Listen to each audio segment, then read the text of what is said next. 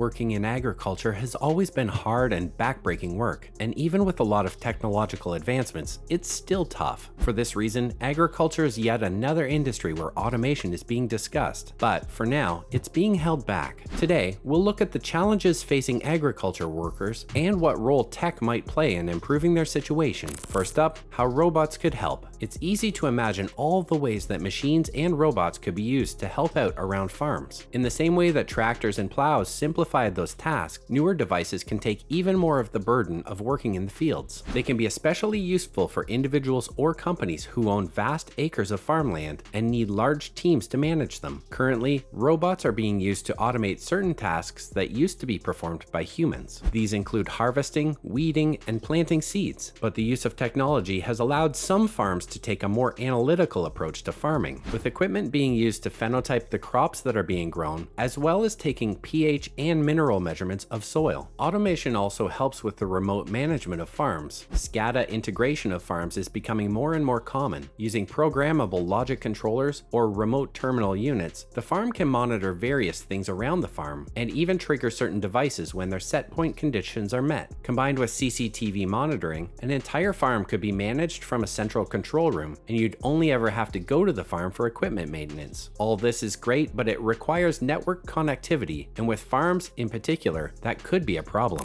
Now, let's discuss farming off the grid. Wiring up a local area network to connect all the equipment on site is definitely doable, even though running cables on a farm is probably hard to do. For a lot of applications, being able to rely on a wireless network would be fantastic, except internet connectivity has always been a problem in the countryside. In many countries, you can struggle to get full bars even in metropolitan areas, but the regions where farms are established have been a blind spot for internet service providers, or ISPs, for a long time. It was never really seen as being worth the trouble for these companies to build cell towers in rural areas, which was always unfair to the people who live there. Internet is a human right, but we're now at the point where it's actually holding a vital industry back. What the world needs are government initiatives to incentivize the telecom industry to roll out high-speed internet to rural areas. The other option could be to subsidize smaller companies to license the existing hardware and expand coverage. These would be heavy instruments in areas that are usually forgotten by the mainstream, but there are many reasons why governments need to make this a priority. So, here's why we need to value our farms. It goes without saying that a country's food production is virtually the lifeblood of that country. When the agriculture industry can't keep up with the demand, the country will have to import to make up the difference, which can be expensive. And of course, it's always nice to produce enough of a surplus to export abroad. But there are a few events that are rocking the world right now that highlight the importance of having a strong agricultural industry. First of these is the war in Ukraine. Among the many reasons that war is a tragedy, it has disrupted the export market of one of the world's largest producers of grain. Europe in particular is being hit by food supply issues, and the strain is being shifted to other grain exporters to take on the load that was being supplied by Ukraine. All of this has resulted in an increase in grain prices, but the countries that are able to at least produce enough for the people at home are best equipped to deal with this situation. Another one is the labor shortage in the agricultural industry. Farm jobs aren't very attractive, which is a completely different issue, but the result is that farmers are struggling to find workers to operate their farms. Automating these jobs would solve the problem now and forever, but they need the internet to be able to do that. We also agree that we shouldn't be trying to eliminate too many jobs from the farming sector, but that's kind of a different issue that goes beyond the scope of this video. And the final crisis that's coming in waves is, of course, climate change. We've already started seeing the effects of climate change on weather in different parts of the world, and those weather shifts have affected the agriculture industry. While you can't solve climate change with farming bots, the agricultural capacity that isn't affected by climate change will have to be squeezed for every bit of productivity they can give. With threats of droughts and famines in the coming decades, we should absolutely be shoring up our farms. When the potential risks are that high, is it so unreasonable to invest in providing broadband connections to farms and rural areas? So while you're busy liking and sharing this video, maybe slip a link into the DMs of your country's telecom authority. We think we've made a good case for why they need to take this issue seriously. Next, in other news, let's go inside the agricultural labor shortage. We mentioned the labor shortages in the agriculture industry before, and while we said that automation can solve this problem, it's worth looking into why these shortages have come up in the first place. You might be surprised by the underlying causes. There's an unsurprising surprising aspect to this story. This is yet another side effect of the COVID-19 pandemic. However, what is surprising is that little of the agricultural workforce outside of Asia is actually homegrown. Countries like the US and UK rely heavily on seasonal workers to work on their farms during peak productivity times. But when the pandemic hit, air travel stopped and then sputtered back to life. But that deprived these countries of their overseas labor, and it impacted their food production. Combine that with the war in Ukraine, and the Western Hemisphere is really hurting right now. Measures that are being taken to address this include making immigration easier and reducing skill requirements, but this isn't a long-term solution. These countries should think about the automation angle, as well as incentivizing citizens and residents to take up these jobs themselves. And now, Indian agriculture in dire straits. With Ukraine embroiled in a war, a large part of the country was turning to India to make up some of the global grain supply shortfalls. India has one of the biggest agriculture industries in the world. Their economy has a strong agrarian foundation dating back millennia. Unfortunately, India will have to put the rest of the world on hold while it figures some things out. India has been experiencing some real hardship from its climate. Parts of the country were hit by insane heat waves earlier, and now they're facing a dry monsoon. This part of the year, which is supposed to be relatively wet in India, has been lacking in rain. Although India has a large agricultural sector, a great deal of it does depend on the rains from monsoons for its irrigation. In other words, the country may be at risk of a bad harvest. With the government concerned about whether they'll be able to export enough food to feed people at home, they're already de-escalating their exports. They're currently expecting to cut wheat exports by 5%, and this is just a proactive measure. It may be that the world will have to turn somewhere else for their produce, and India might just end up alongside them. And finally, a threat to our climate from agriculture. Earlier, we talked about how climate change can impact agriculture, but we should also acknowledge the impact that agriculture itself can have on our climate. Many of the practices we use in this field have been passed down over centuries, but some change may be in order. A team of researchers at Rice University highlighted the dangerous levels of nitrogen emission that stem from agriculture in the US. That nitrogen is released into the atmosphere in the form of nitrogen oxide and ammonia, and we don't need to tell you why you don't want that stuff in the atmosphere. Nitrogen oxide, in particular, has a much higher greenhouse gas effect than the usual villains of that story, methane and carbon dioxide. These emissions stem from the use of fertilizers, which contain nitrogen-based compounds. This is a bit of a dilemma, because nitrogen is an important macronutrient that plants need to grow. It's like finding out that proteins are bad for the environment. In order to address this concern, fertilizer-producing companies will have to figure out how to make fertilizer that doesn't release ammonia and other nitrogen-based gases into the atmosphere. The researchers do point out the silver lining in this discovery. If we look at air pollution statistics from a decade or so ago, this nitrogen pollution would hardly rank in comparison to many of the other pollutants that scientists were tearing their hair out over. The fact that scientists can now observe the impact of nitrogen pollution reflects the fact that those old pollutants have decreased significantly or have been eliminated entirely, which is good. That's it for the video today. How do you feel about automation in agriculture and other industries? Do you work in agriculture or know someone who does? Plant your comments in the comments section below and make sure to like, share, and subscribe.